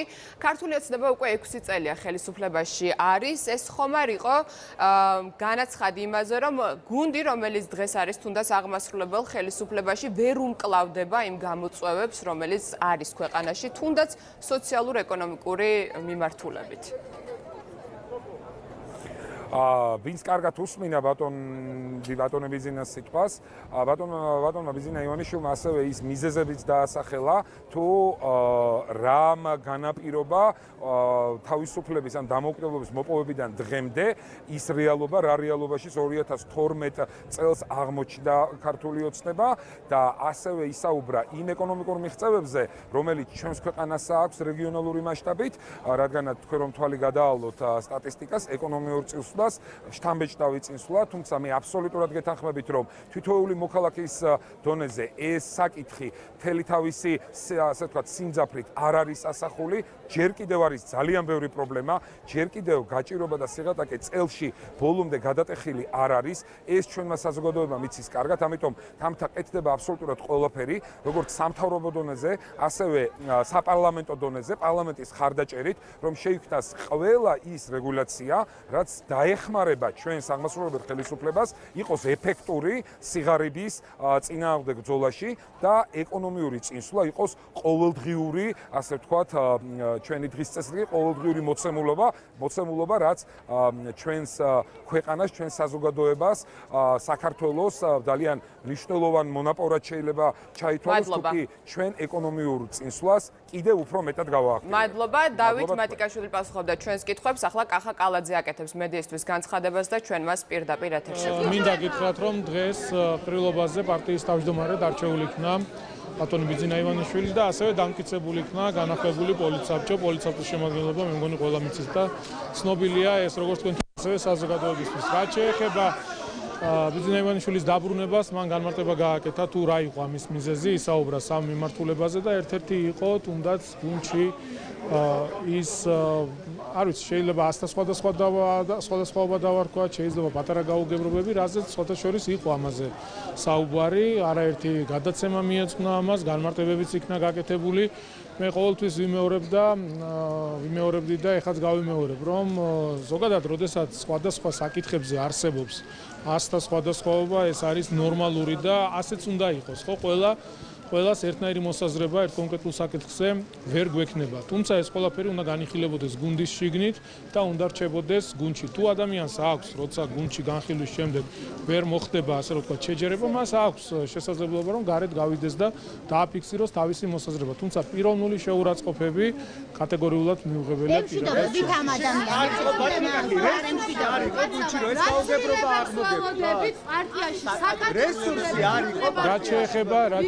ცვლილებებს, მთავრობაში განსახორციელებულ ცვლილებებზე საუბარი გუნდში ამ ეტაპზე არ მიმდინარეობს, თუ რაიმე გადაწყვეტილებები იქნება მიღებული ამასთან დაკავშირებით, პრემიერ-მინისტრთან ერთად ეს იქნება ცნობილი თქვენთვის და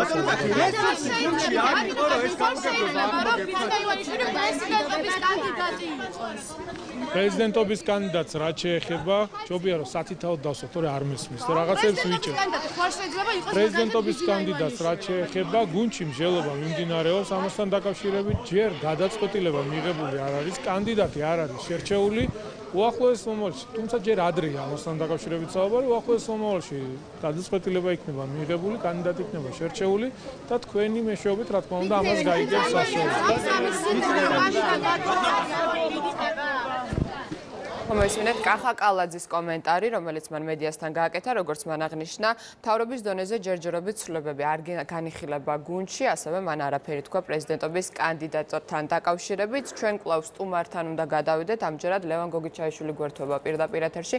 მოგესალმებით, ბატონ ლევან, მადლობა რომ მონაწილეობთ გადაცემაში.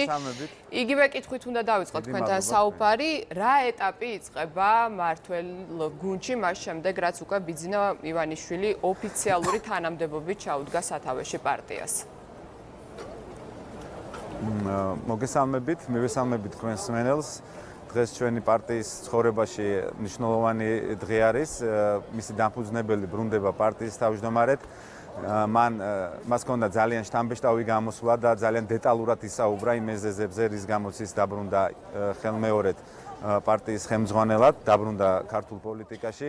მან აღნიშნა და რაც არის ყველაზე მნიშვნელოვანი, რომ ის გრძნობს განსაკუთრებულ პასუხისგებლობას იმ დაწყებულ საქმეზე, რომელიც ქართულმა ოცნებამ მისი ლიდერობით დაიწყო 2012 წელს და რომელსაც ხარი დაუჭირა საზოგადოებას ძალიან დიდმა ნაწილმა. ჩვენ პასუხისგებლობას გრძნობთ თითოეულ ჩვენს ქმედებაზე, ჩვენს ურთიერთობაზე, ჩვენს ხალხთან და ჩვენ ვფიქრობთ, რომ ყველაზე მნიშვნელოვანი ჩვენს ცხოვრებაში, ჩვენს მოღვაწეობაში, ჩვენს პოლიტიკაში ყოფნაში არის ყოველდღიური ზრუნვა, ყოველდღიური შრომა ამ ქვეყნის კეთილდღეობისთვის, იმიტომ რომ საქართველო არის უპირველეს ყოვლისა და ჩვენი ყველასი მთავარი ამოცანა არის, რომ ყველაფერი გავაკეთოთ ის, რომ საქართველო, მისი ხალხი, ჩვენი ერი იყოს წარმატებული, ჩვენი ქვეყანა დადგეს ფეხზე, უფრო მეტად განვითარდეთ, უფრო მეტი წინსვლა გქონდეს. აი ეს პასუხისგებლობები არის ზუსტად რის გამოც ბატონი ბიძინა დაბრუნდა პოლიტიკაში. მან ისაუბრა სხვადასხვა მიზეზებზე, ასევე შეეხო იმ ოპონენტებსაც, რომლებიც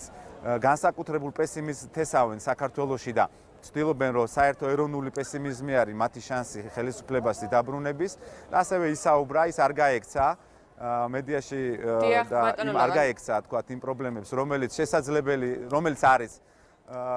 არის გუნდში, შესაბამისად, მან თქვა, რომ ამას ყველაფერს წერტილი უნდა დაესვას და აქ ეხა არ არის ამის დრო, არის დრო იმისა, რომ ყველამ ერთად ვიშრომოთ ჩვენი ქვეყნისთვის. ძალიან დიდი მადლობა ლევან გოგიჩაიშვილმა უპასუხა ჩვენს კითხვას ქრონიკის პირდაპირ ეთერში. ახლა ირაკლი კობახიძე აკეთებს მედიისთვის განცხადებას და ჩვენ პირდაპირ ეთერში ვrთავთ პარლამენტის თავმჯდომარეს. ხელისუფლების შიგნით მცირე გაუგებრობები ნიშნავს თუ არა და უნდა ელოდეს თუ არა საზოგადოება აღმასრულებელ გუნდში ცვლილებებს.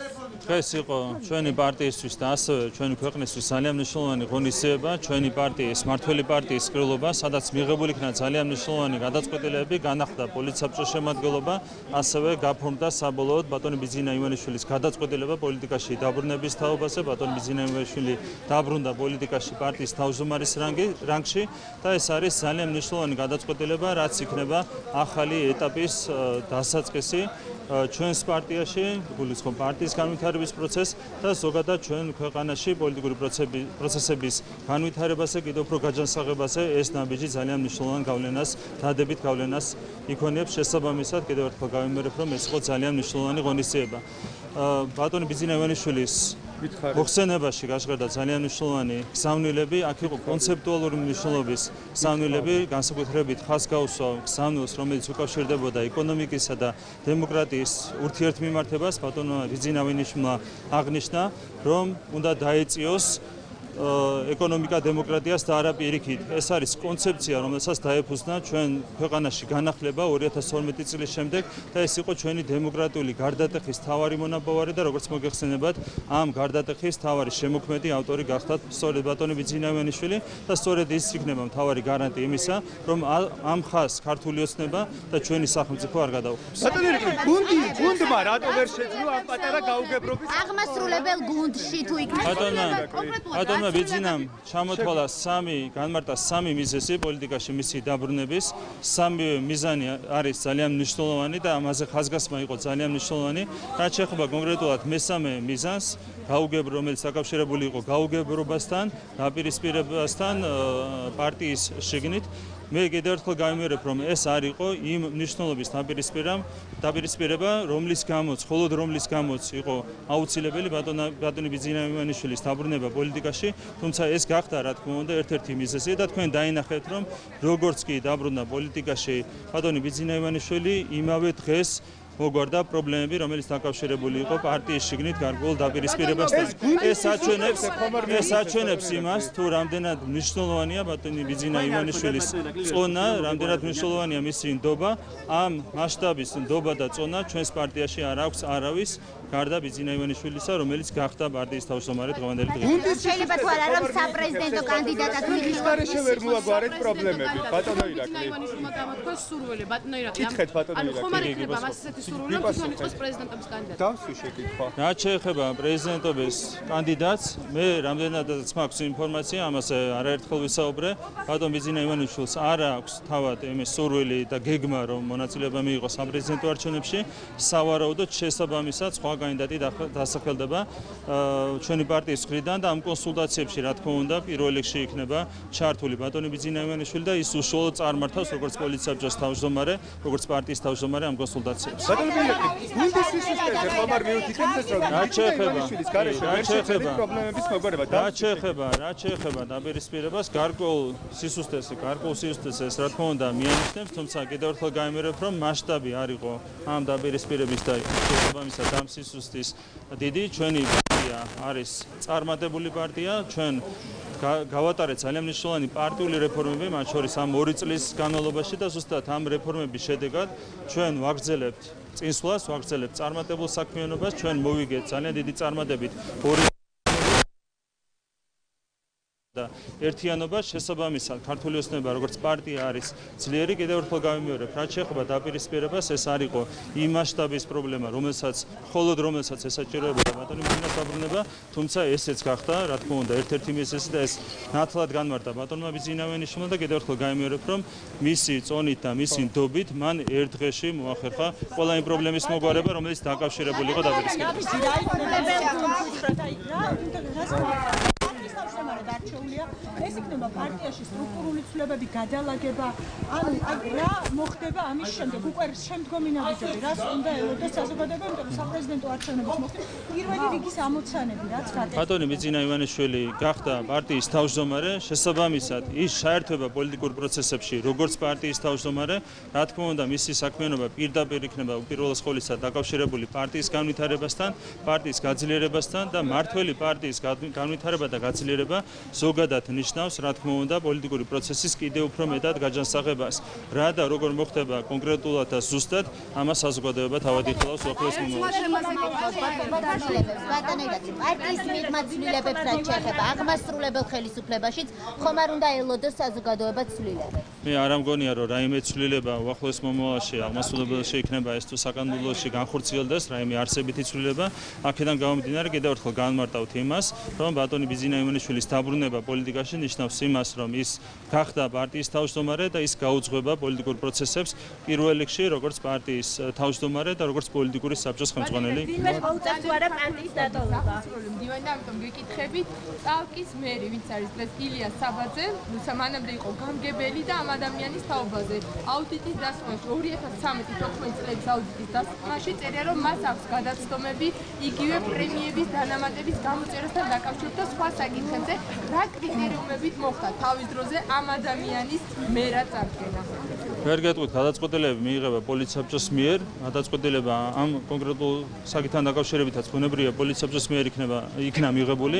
მე არ მაქვს არანაირი ინფორმაცია კონკრეტულ რაიმე გადასტომასთან დაკავშირებით. თუ არის რაიმე ნიშნები გადასტომის, ბუნებრივია ეს შესაბამისმა ასე ვთქვათ სტრუქტურებმა უნდა შეისწავლონ. შესაბამისად მე რაიმე კონკრეტული კომენტარის გაკეთება გამიჭირდება. ჩვენ ვიღებდით გადაწყვეტილებებს კონკრეტული ობიექტური კრიტერიუმების შესაბამისად და წალკის შემთხვევაშიც ამ კრიტერიუმის დაეფუძნა რა თქმა უნდა ჩვენი გადაწყვეტილება.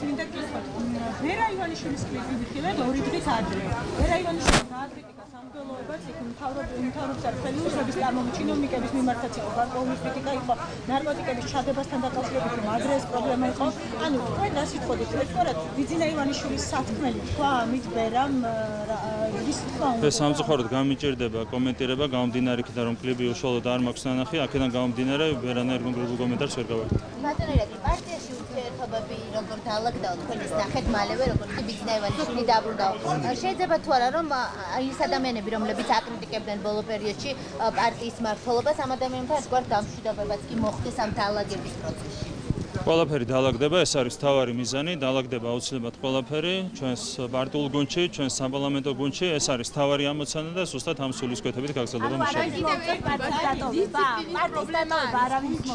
იქ თქვენ საუბრობთ კონკრეტულ პარტიულ სანქციებთან დაკავშირებით და ასე შემდეგ. ამ პარტიის რეფორმის ფარგლებში უნდა ველოდოთ თქვა იმ სანქციებს, იმ თქვა ეთიკის წესების კოდექსს, რადგან თქვენ საუბრობთ. ჩვენ ახლა ვიწყებთ მუშაობას ახალ რეჟიმში, იმ რეჟიმში, როდესაც რომელსაც პარტიის ლიდერი არის ბატონი ბიძინა ივანიშვილი, შესაბამისად დღეს არ იქნება სწორი რაიმე კომენტარის გაკეთება ასეთი ტიპის საკითხებთან დაკავშირებით, მათ შორის საკადრო საკითხებთან დაკავშირებით.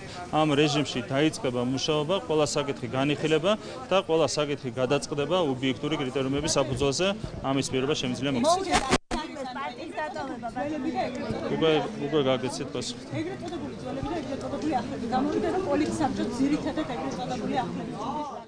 ეს იყო პირდაპირ ჩართვა. ირაკლი კობახიძე პასუხობდა მედიის კითხვებს, როგორც პარლამენტის თავმჯდომარემ აღნიშნა, მისი ინფორმაციით ბიძინა ივანიშვილს არ სურს იყოს პრეზიდენტობის კანდიდატი და საუბრადოდ სხვა კანდიდატს იხილავს ქართული ოცნების მხრიდან საზოგადოება. ასევე მან აღნიშნა, რომ ერთ დღეში მოახერხა ბიძინა ივანიშვილმა იმ პრობლემების აღმოფხვრა, რაც პარტიაში არსებობდა. თემაზე საუბარს უკვე განვაგრძობთ საპარლამენტო უმრავლესობის ლიდერთან არჩილ თალაკვაძეა პირდაპირ ეთერში. მოგესალმებით ბატონო არჩილ, მადლობა რომ მონაწილეობთ გადაცემაში. პატარა გაუგებრობაო, ასე ახასიათა პარტიაში არსებული ვითარება ბიძინა ივანიშვილმა, თუმცა მან აქვე პოლიტიკაში დაბრუნების ერთ-ერთ მიზეზად სწორედ ეს გაუგებრობები დაასახელა. იყო მართლაც ეს პატარა გაუგებრობა და თუ მართლაც პატარა გაუგებრობა იყო, რატო ვერ მოახერხა გუნდმა ამ ყველაფრის დარეგულირება?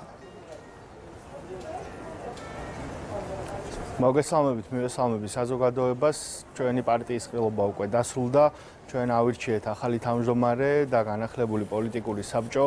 რა თქმა უნდა, დღეიდან შეიძლება ითქვას, რომ ქართული ოცნება გადადის მოქმედების ახალ ინტენსივობაზე, გადადის ახალ დღის წესრიგზე, რომელიც ერთის მხრივ იქნება იმ გამოწვევებთან კიდევ უფრო აქტიურად მუშაობა, რომელიც ბიძინა ივანიშვილმა თავის გამოსვლაში ძალიან მკაფიოდ თქვა, ეს არის პირველ რიგში მე დავესესხები მისი გამოსვლიდან ფრაზას, რომ ეკონომიკა, ქვეყნის ეკონომიკა უნდა დაეწიოს ქვეყანაში დემოკრატიის ხარისხს და ეს მართლაც ასეა, ძალიან მნიშვნელოვანია, რომ ეკონომიკური პროცესები გახდეს კიდევ უფრო დინამიური, შეიქმნას უფრო მეტი ახალი სამუშაო ადგილი და სოციალური მდგომარეობა თითოეულ ოჯახში იყოს გაუმჯობესებული. თქვენ იცით, რომ ჩვენი წინასაარჩევნო დაპირებაც ეს იყო და ის რეფორმები, რომელიც ხორციელდება ხელისუფლების მიერ, სწორედ მიმართულია პირველ რიგში ეკონომიკური განვითარებისკენ. ბატონო არჩილ, უნდა ველოდოთ ამ მიმართულებით ცვლილებებს, ანუ არსებული გუნდი ვერ უმკლავდება იმ გამოწვევებს,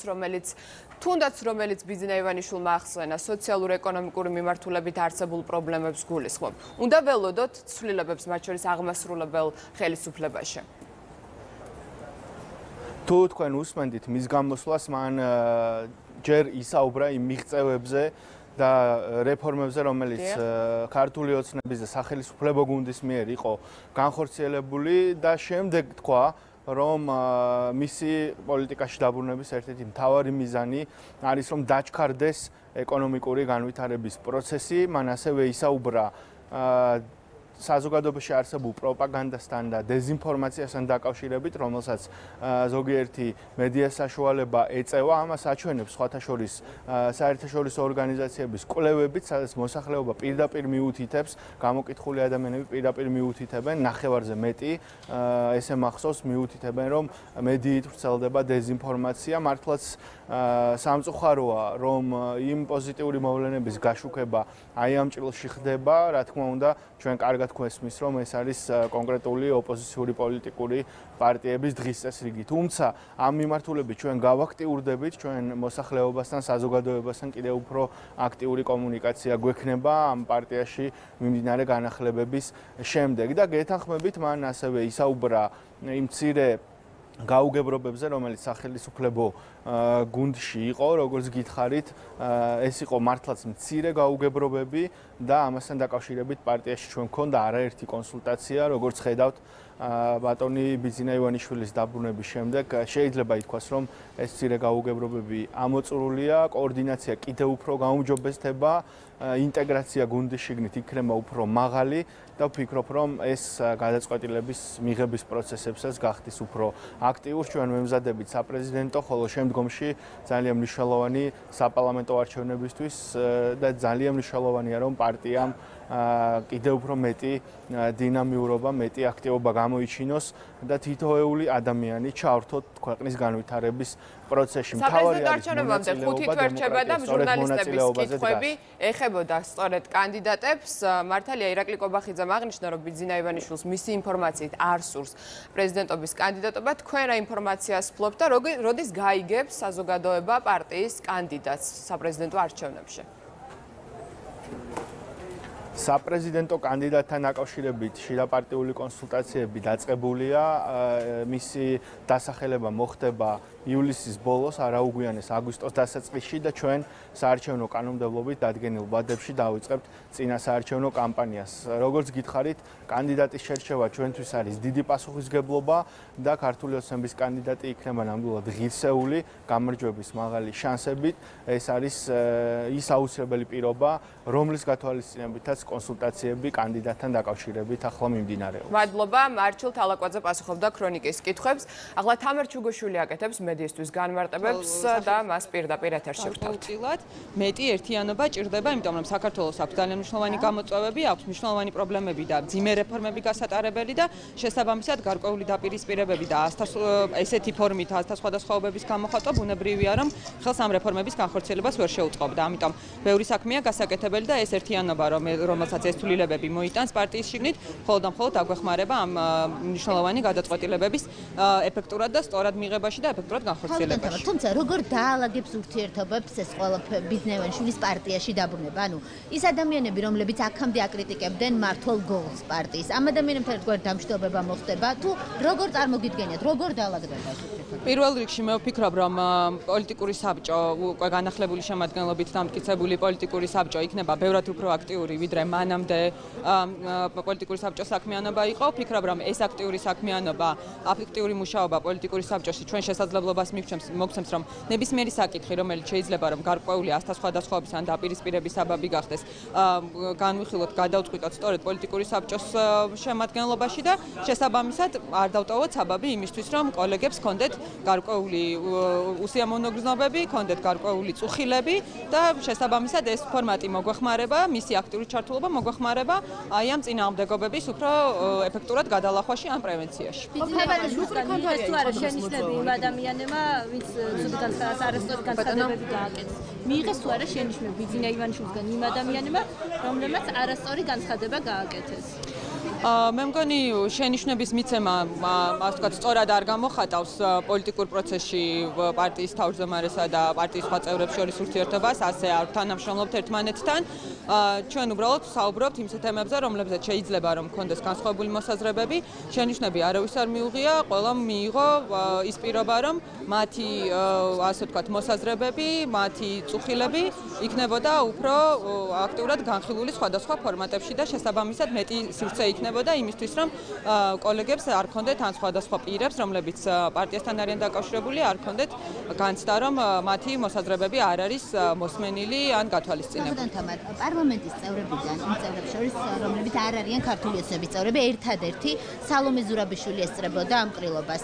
ეს ხომ არ არის გავრცელებული განცხადებების დადასტურება ერთგვარი, რომ შეიძლება ის იყოს ქართული ოცნების საპრეზიდენტო კანდიდატი. საპრეზიდენტო პარლამენტის წევრებიდან პირველ რიგში ბატონ ნუკრისთან დაკავშირებით რომ უპასუხო კითხვას, პარლამენტის წევრი, ყველა პარლამენტის წევრი, უმრავლესობის წევრი ბუნებრივია, რომ იყო მოწვეული ყრილობაზე. რაც შეეხება საპრეზიდენტო კანდიდატს, მე ვერ დაგიდასტურებთ ჯერ ვერანაირ ინფორმაციას საპრეზიდენტო კანდიდატთან დაკავშირებით. ჩვენ როგორც გვაქვს ნათქვამი, თვითონ საარჩევნო კამპანიის დაწყების პროცესისთვის ვაპირებთ კანდიდატის დასახელებას, ხოლო საარჩევნო კამპანიის დაწყებას ვაპირებთ სულ რამდენიმე თვით ადრე არჩევნებამდე დაახლოებით ივლისის ბოლოს ან აგვისტოს დასაწყისში. ასე რომ მანამდე მე ვფიქრობ, რომ ჩვენი პარტია არ დაასახელებს კანდიდატს. ზურაბიშვილი რატომ ესწრებოდა? ქართული ოცნების შემადგენლობის პოლიტსაბჭოს მოწვეული წევრი. დღეს აუდიტორიაში უმრავლესობის ბევრი წევრი ჩვენ ყოველ შემთხვევაში ვერ დავინახეთ, არ ვიცი. მე ვერ გეტყვით რა მიზეზი, ანუ მოწვეული იყო ნამდვილად უმრავლესობის ყველა წევრი, ბუნებრივია, საპარლამენტო უმრავლესობის ყველა წევრი. თუ ვინმე არ იყო მოწვეულთაგან, ალბათ რაღაც მიზეზი, ტექნიკური ან არტექნიკური ამას ექნებოდა. არ ვიცი, ნამდვილად ესე ვერ გეტყვით, ბატონო ნუკრი რატომ არის. ზურაბეშვილზე გვიპასუხეთ რა. ის სპეციალურად იყო მოწვეული, ის არ არის ქართული ოცნების წევრი, რატომ იყო მაშინ არა ქართული ოცნების წევრი, პარლამენტის წევრი მოწვეული და ხომ არ ადასტურებს ამ გავრცელებას?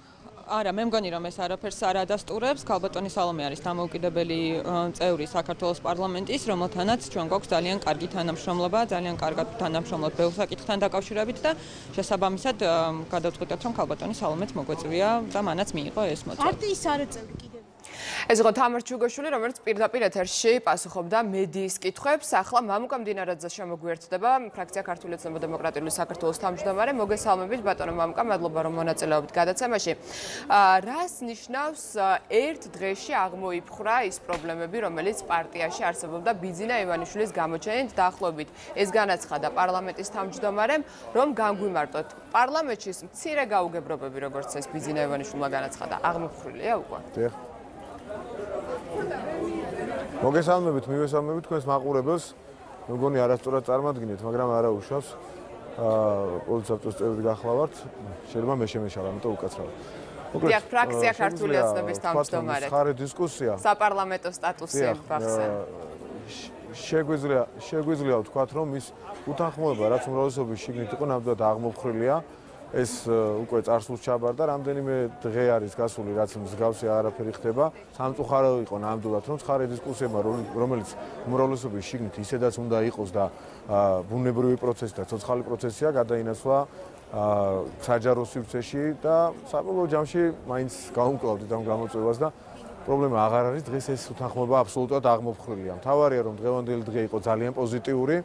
ამ ყველაფრის ფონზე განსაკუთრებით, იმიტომ რომ ბატონო ბიძინას ხელმძღვანელობა თავის მიერ დაფუძნებული პარტიის არის უდაოდ ისტორიული და კარგი მოვლენა, რაც არამხოლოდ პარტიის, არამედ ქვეყნის განვითარებაზე აუცილებლად იქონიებს პოზიტიურ, ითამაშეს პოზიტიურ როლს და როდესაც მართველი პარტია ძლიერდება, ზოგადად ეს იმას ნიშნავს, რომ ქვეყნის სიძლიერესაც გარკვეულად უზრუნველყოფს მართველი პარტიის გაძლიერება. სწორედ ამ პოზიტიური მოლოდინით მოხდა ჩატარდა დღევანდელი ყრილობა, აირჩა პარტიის თავმჯდომარე, აირჩა განახლებული პოლიტიკური საბჭო და ვფიქრობ, რომ შედეგებიც იქნება შესაბამისი და ხელსასახები. ბატონო მამუკა, ერთ-ერთ მიზეზად პოლიტიკაში დაბრუნების ბიძინა ივანიშვილმა ახსენა სოციალურ-ეკონომიკური ვითარება და ამ მხრივ არსებული გამოწვევები. ეს ნიშნავს თუ არა, რომ უნდა ველოდოთ საკადრო ცვლილებებს აღმასრულებელ ხელისუფლებაში და როგორ წარმოგიდგენიათ ეკონომიკურ-სოციალური მდგომარეობის შეცვლა ამ ცვლილებების გარეშე? იცით რა, დღეს მე ვერანაირ საკადრო ცვლილებებზე ვერ ვისაუბრებ, იმიტომ რომ მსგავსი საუბრები ჩვენთან პარტიაში არ ყოფილა.